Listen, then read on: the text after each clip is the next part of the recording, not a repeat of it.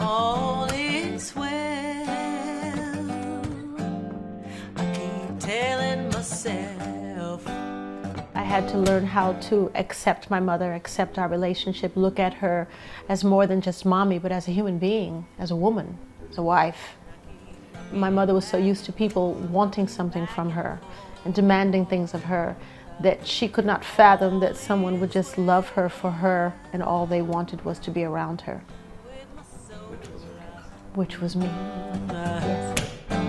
When this is over, behold. Child in Me, the song that I wrote to her, the love song that I wrote to her, was the first time I really cracked open the egg, if you will, on that part of my life. I decided to look at it and to express it. And oftentimes I found when we're in a lot of pain, it's hard to put that pain into words, and words that are not filled with pain. When my mother heard it, of course, she broke down, and I told her, I love you, it's okay, I know you did the best that you could, and this song is for you. It's not about you, it's for you. Mr. Elvis Sam, y'all.